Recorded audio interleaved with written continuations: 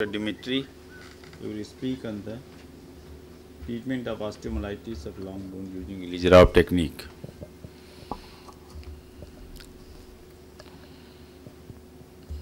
Change slide. Okay. Okay.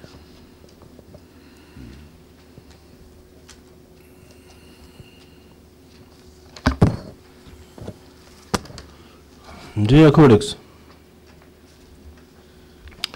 a lot of patients with pseudoarthrosis and defects of tibia and femur complicated with osteomyelitis has been treated in Ilizarov Center. Positive result in 98.1%. In most cases, the processes of pseudoarthrosis formation under purulent infection is accompanied by bone loss at the ends or fragments and by anatomical limb shortening of 1 degree or another. As a matter of fact, we deal with an acute bone defect, thus in the called pseudoarthrosis by us. Defects classification, defects pseudoarthrosis, defect diastasis. Each classification should reflect the main things of disease and contribute to a physical in selection of the optimal tactics and technologies of restorative treatment in every specific clinical case. The main task of restorative treatment of patients with pseudoarthrosis and defects complicated by osteomyelitis are stability elimination of the focus of chronic purulent infection, maximal anatomical and functional restoration as possible.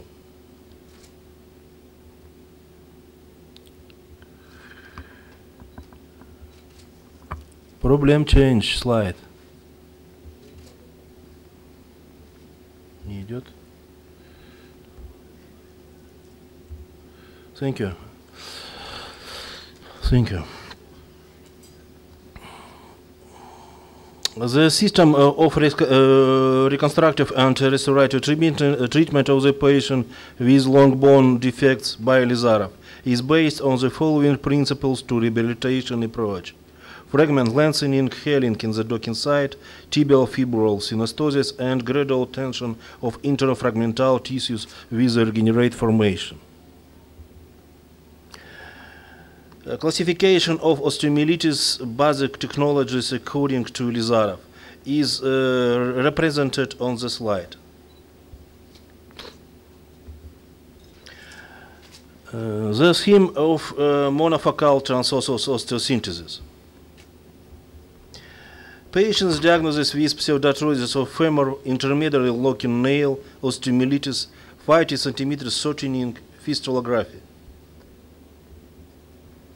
Sequestral necrectomy, fragments adaptation, fixation using the Ilizarov apparatus.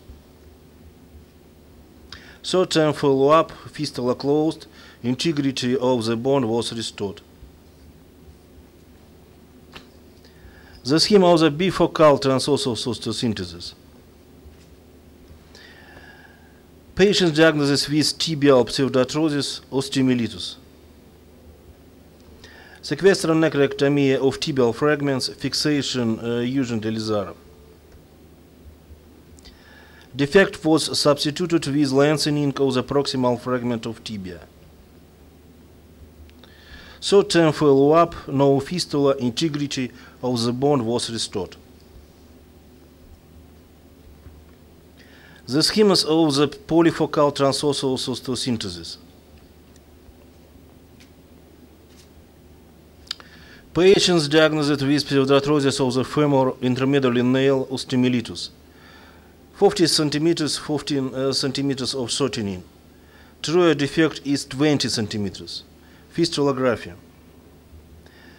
Sanation surgery with fragments, sequestral necrectomy, and fixation of femur of tibia using Ilizarov apparatus.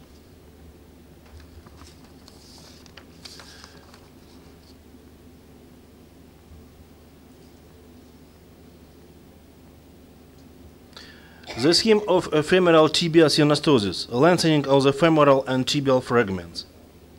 Anatomical shortening was patellary reducted.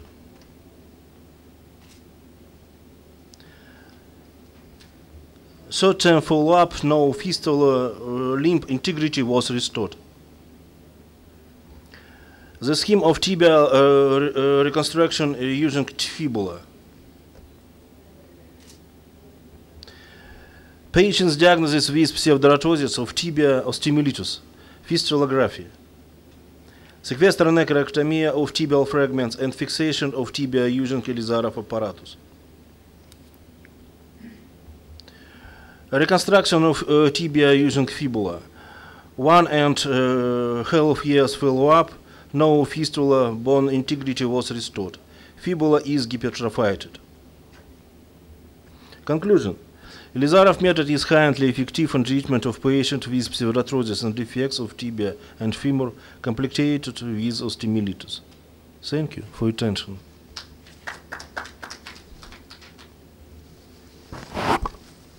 Any question? So my question is that how you transfer the fibula?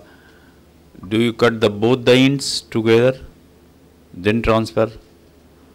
And that acute docking? Yeah,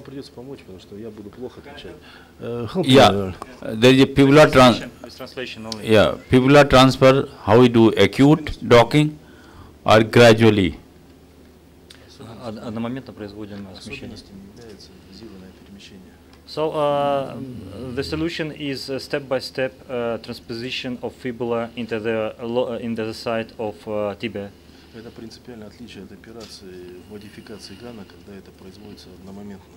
So it's the principal difference between our procedure and GAN surgery. В чем преимущество? Преимущество в снижении рисков ангиотрофических расстройств при дозированном перемещении. So our advantages of our procedure is the very low risk of problems with blood supply to the regenerate to callus. Это особенно актуально, когда проблемные мягкие ткани. So it's quite actual, especially actual where you have problems with soft tissue. So my question is that you take the fibula acute docking or you take it gradually? Step by step, by distraction osteogenesis, transforming it, getting it to the site of tibula, to the gap. At the rate of 1 millimeter per day? Yeah, the same. Second question. When the fibula reaches there, how you fix the fibula to the tibia with some screw, something? Когда достигает позиции правильной, фиксация. Достаточно первичного сращения костного, потом хорошая ортодезия. Дополнительных винтов ничего нет такого. So we use only external frame for the primary fusion, and then good orthoses are quite satisfied for the patient. Okay. Thank you very much. Now I request to Dr. Sergey